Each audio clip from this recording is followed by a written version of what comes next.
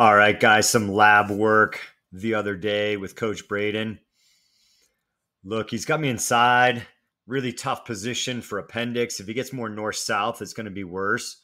I've been working on bringing that knee in and trying to protect with that top arm, that left arm, covering the appendix carry, trying to bring that knee up, take away some space. I'm taking some punishment here.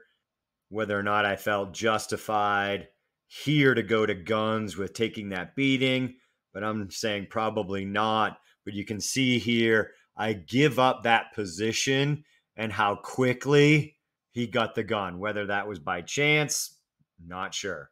But continuing to work in the lab, testing, appendix carry can be tougher, especially on the ground where I don't have the ground to help protect or shield that weapon. All right, guys, like, subscribe, and share. Again, we're continuing with the lab works of concealed carry on the ground.